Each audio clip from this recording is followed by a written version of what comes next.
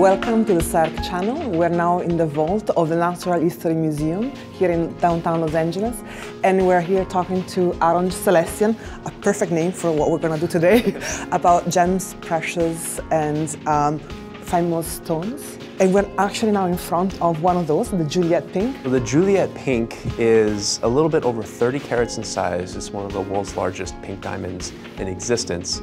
And you can see it's an oval cut, and it's very clear, very little impurities. Diamonds themselves are generated from extremely high pressures and temperatures. Originally, it's probably 90 carats to 100 carats in size when it came out of the ground, very massive.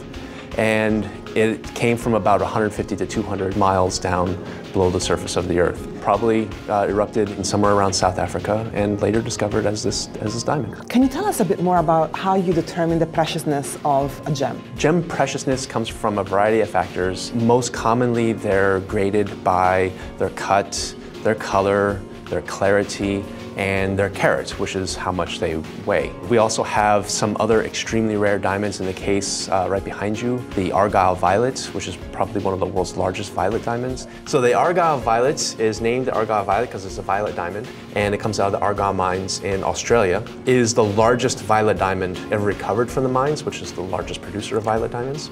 It might also be the largest violet in the world. The violet here is caused by slight hydrogen impurities inside of it, which cause the distinct color from.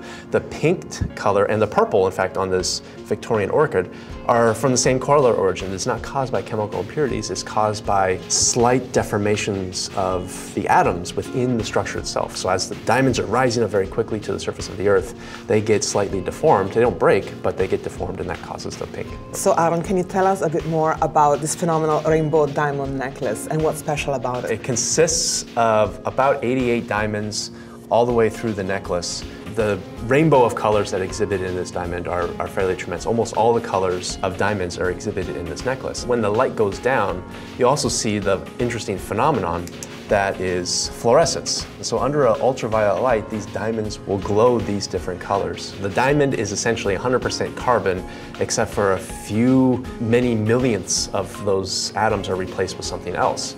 And when they are, there's electrons kind of stuck inside of this crystal structure. And when you shine high energy light on it, those electrons jump up to a higher energy orbital and go back down.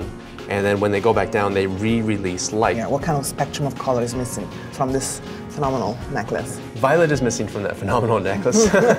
Such a rare color diamond. Also, a pure blue is missing from that as well, but it consists of greens and pinks and reds and oranges and blue-grays. These types of colors and diamonds are extraordinarily rare, especially the purple and the violet and the pink. And so we were really excited to bring that kind of rarity to exhibition at the Natural History Museum.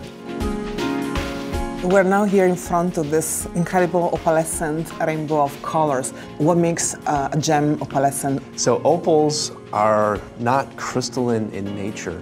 What they are is essentially nanospheres of silica that are stacked together. The balls themselves are arranged in a very periodic pattern. Okay. And when that periodic pattern is extended for a long distance on the nanoscale, then it gives rise to a diffraction effect, causing the rainbow of colors that you see. Some of the opals generate holographic images, and exactly the phenomena that governs that is not totally well understood. But what it is that most of the opals that you see here in the front in these rings, you can see that the color is somewhat embedded in the opal itself.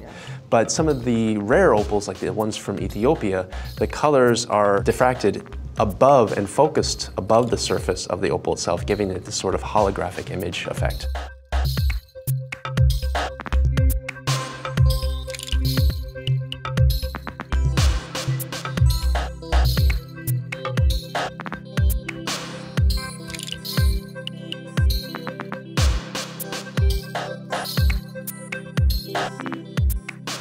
So we're in front of the California gemstones. I just want to say this is maybe the most architectural vitrines because of the geometrical qualities, the natural setting, and because in a way I think architects, like many actually creative people, look at these gems for the geometrical qualities and the colorations. And they have a sense of order, which I think architects in general like, and a geometrical formation that is between the handmade and the natural made. Can you tell us about the process of going from a natural stone to a gem that is cut? When they come out of the ground, they'll look like what are called rough. which are the natural forms that you see behind each of the gem. And to find a rough that is large enough and clear enough to cut a gem is actually quite rare and quite difficult to do. So for example, this bonitoite right here in front, this is California State gem. It only grows gem quality bonitoites in one place on Earth, in California.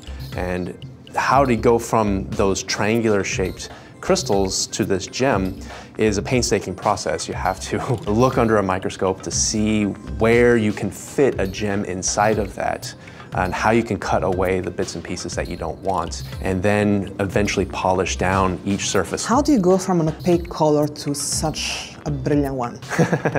So it's the polishing process that brings out the color a lot, and that's why gemstones have such great intrigue and attraction to them, is that you go from this rough color, somewhat pink color, but when you polish it, then the light can penetrate deeper into the crystal, refract around and bounce off of the facets of the polished gem and enhance the color. My research and my expertise is in the design and architecture of how atoms are arranged in space to generate these beautiful gems and crystals.